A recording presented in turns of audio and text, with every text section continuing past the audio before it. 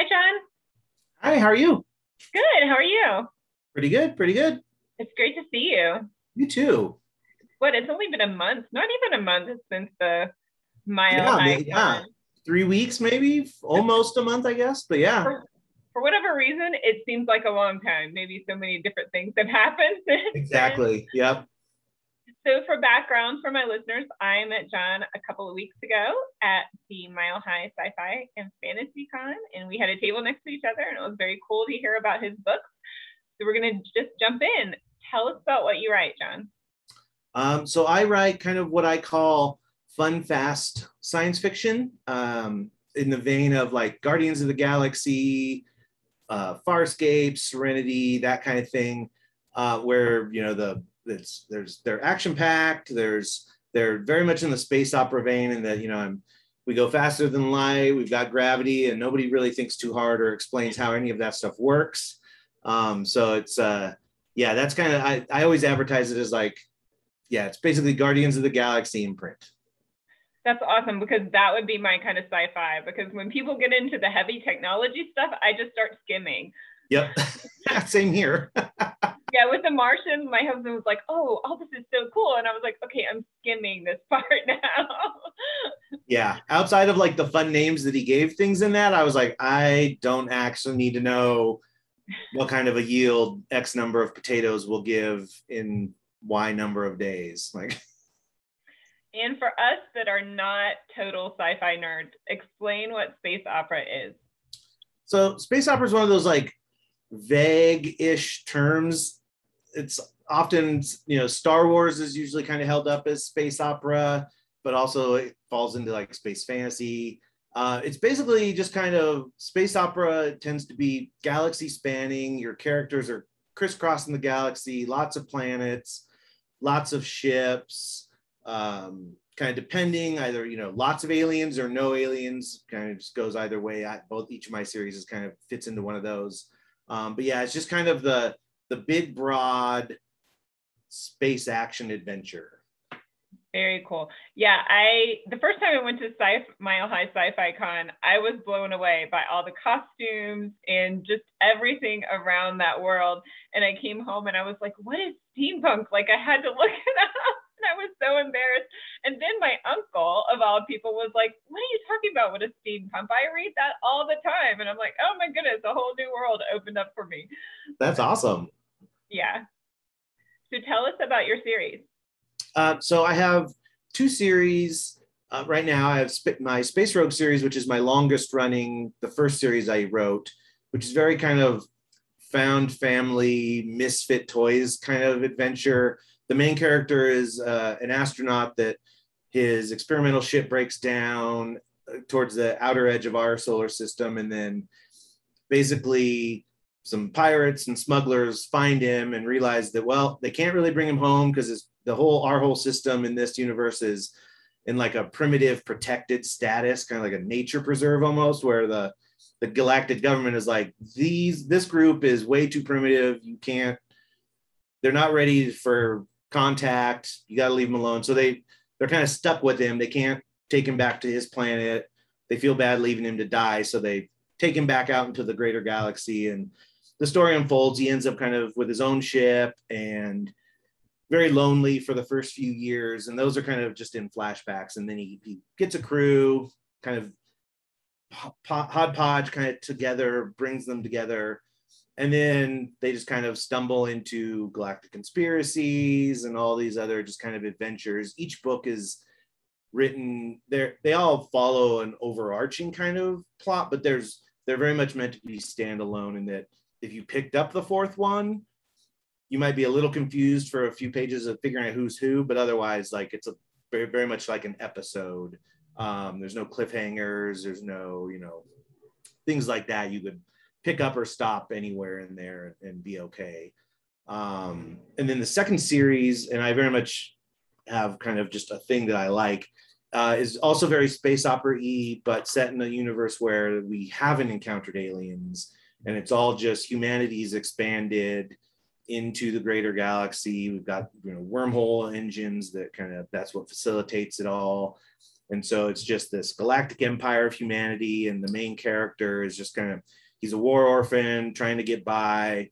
He's got, in this universe, there's droids, and so his other kind of pals are these just kind of very snarky artificial intelligences that are along for the ride on his adventures.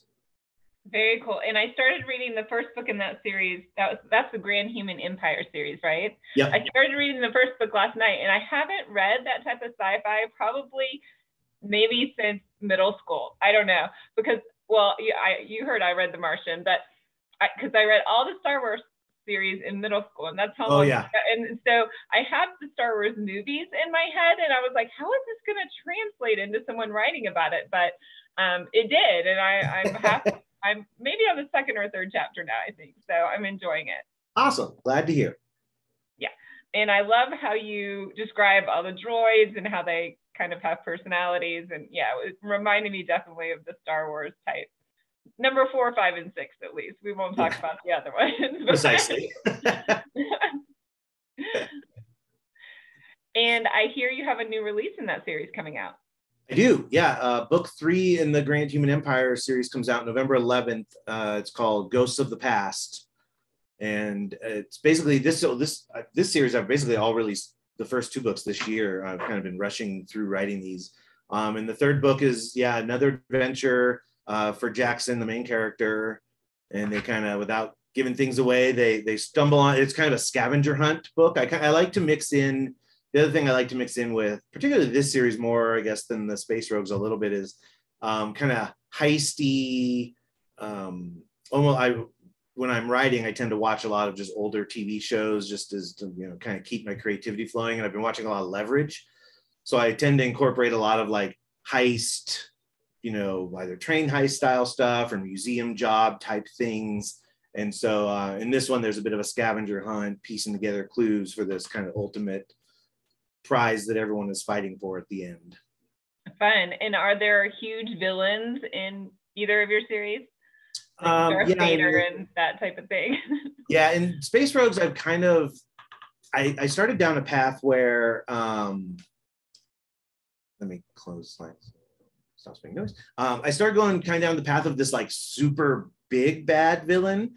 And I realized that I didn't necessarily want the series to be focused on them, because part of the series is that they're really just a bunch of nobodies that keep finding themselves in these situations.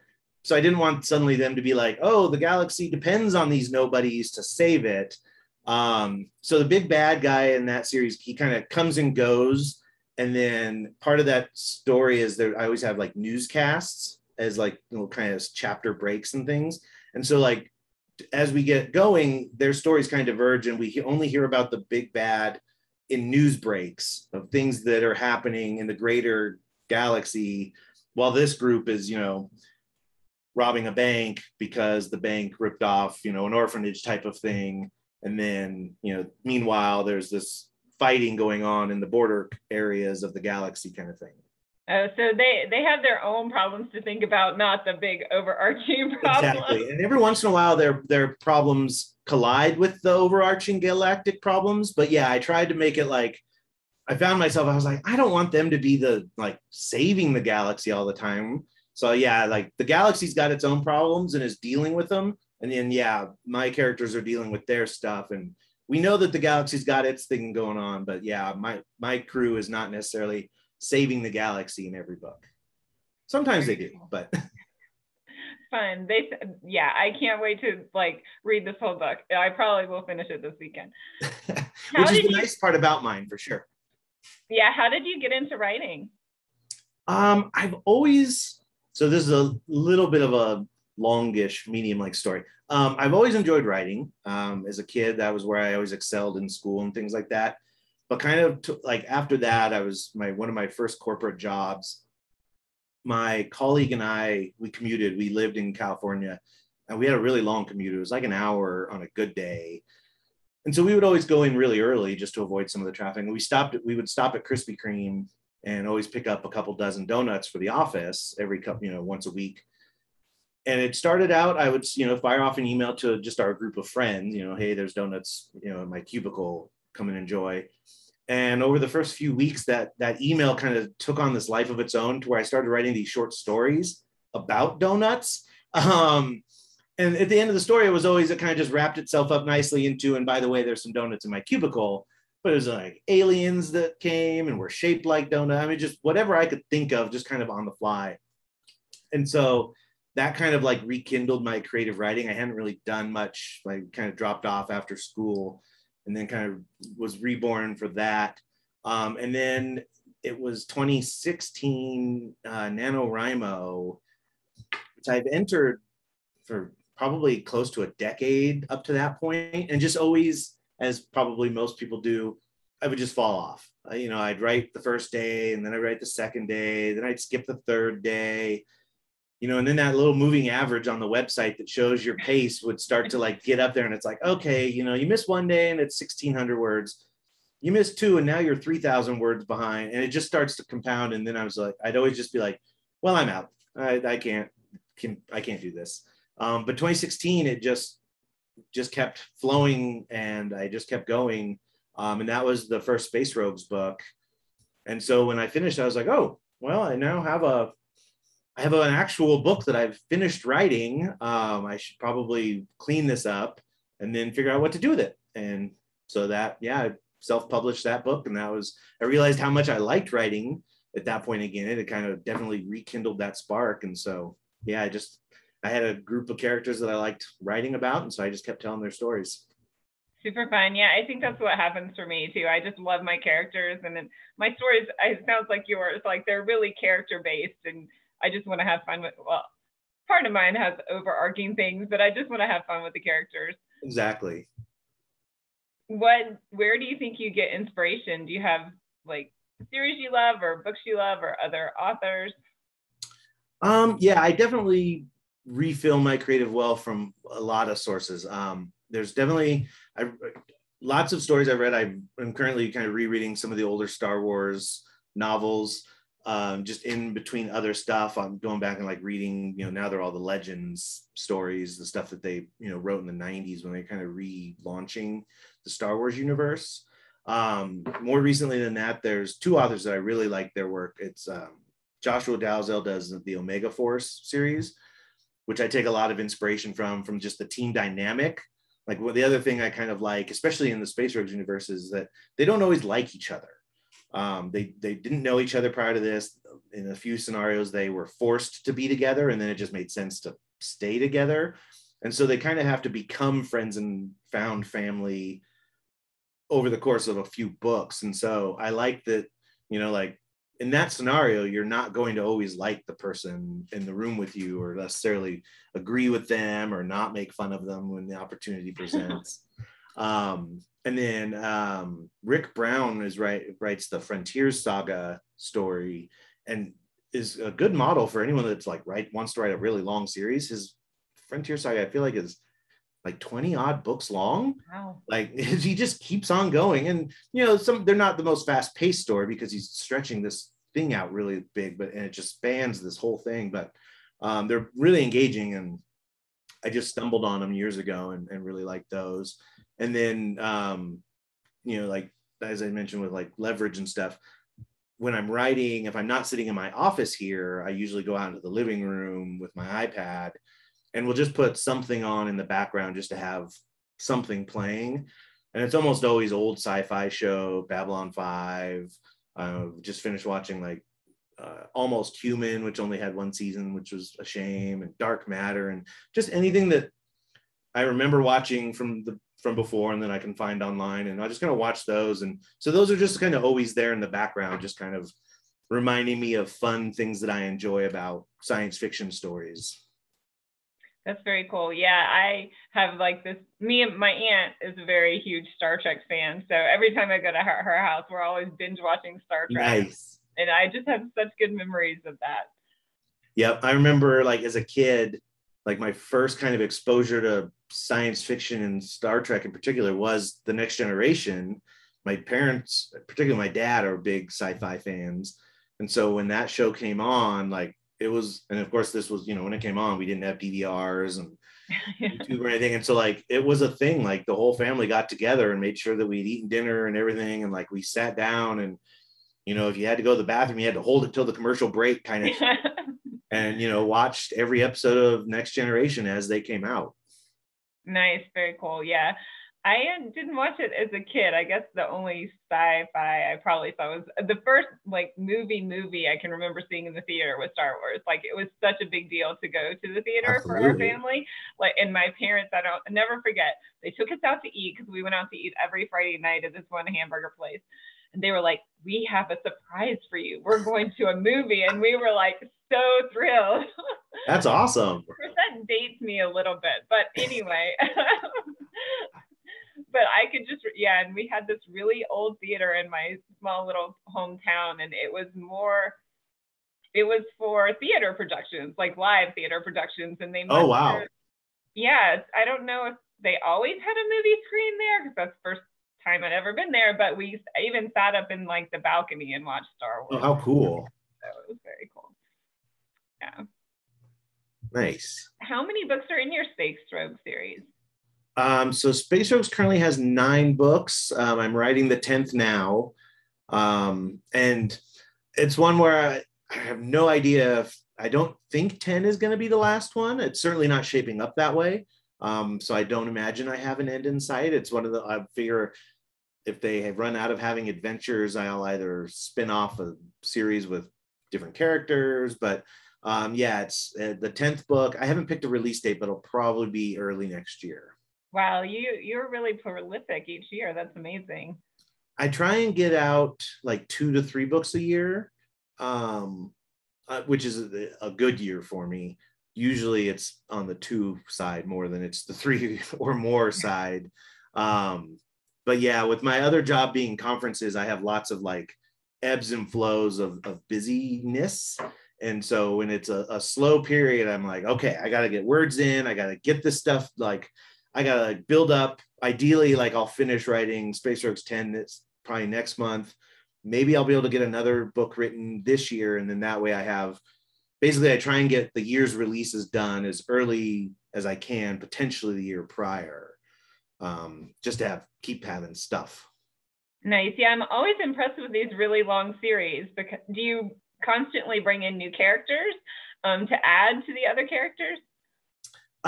A little bit, but not a lot. I've realized as I've gone through Space Rogues, there's a handful of like kind of tangential characters that come and go.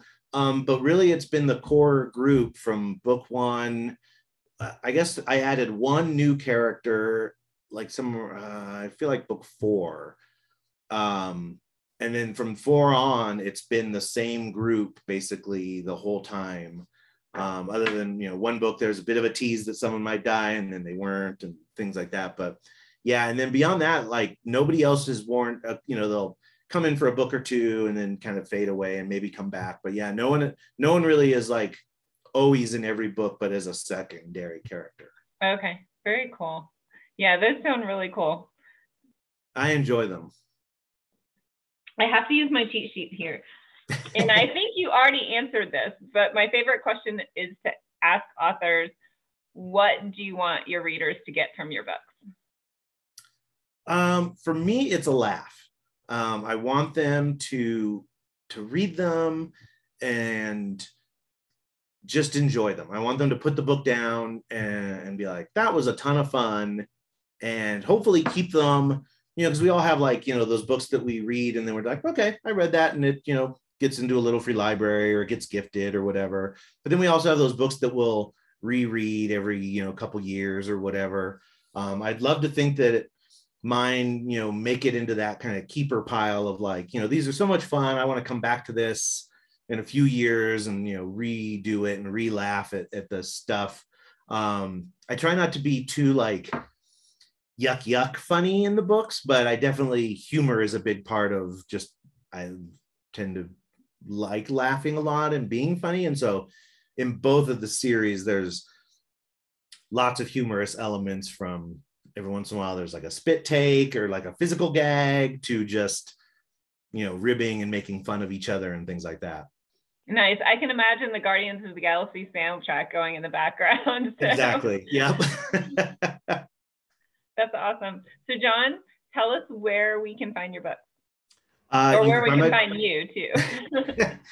You can find me and my books at johnwilker.com, JohnWilker.com. You can buy directly from me, as well as all my books are available wide. And so, as I like to say, wherever fine electronic books are available is where you can find any of my work of the series, as well as they're all available through libraries, both in paper and ebook. You probably have to request it, but they're all available to be requested. Nice. And do you have any books in front of you that you could show us a cover? I didn't prep you with this, so. I do. Hold on. Because while we were at Mile High Con, I had readings, and so I had like super prepped, and so I had made sure to have like versions with like the most recent covers and things like that. So this is the first book of The Grand Human Empire, Any Job Will Do. That's what I'm reading. Yep. And then this is the first book in the Space Rogue series. It's a 6x9, so I have to pull it back a little bit more. Nice. But yeah, so those are the two covers. Awesome. Well, thank you so much for being here today, John. My pleasure. Thanks for having me. Yeah, it's great to talk to you. You too. Take care. Bye. Bye.